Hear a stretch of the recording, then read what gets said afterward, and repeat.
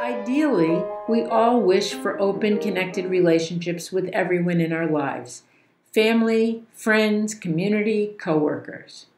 But relationships often get stuck.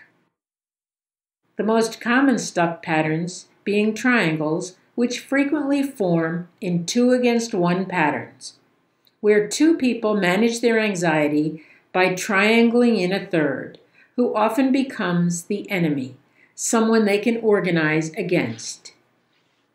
Triangles are formed when relationships between 3 people are intertwined such that the relationship of 2 determines the relationships of the third.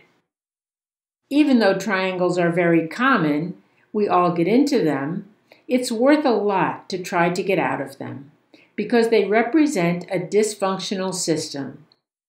That is one in which relationships are not open and direct, but rather where the relationship of 2 determines and is determined by the relationships with the third.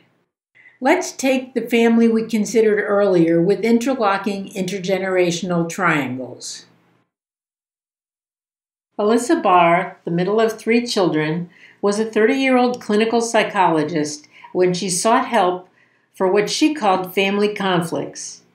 Alyssa was dating Carlos, a Puerto Rican social worker she had met at work. Her parents were extremely disapproving of her choice of boyfriend, and she was frustrated by their judgmental reaction, feeling they were not giving him a chance and made him uncomfortable whenever he came to visit. Her mother especially would not stop criticizing Carlos and urging Alyssa to find someone different. She seemed obsessed with convincing Alyssa that she was making a very bad choice in relationship.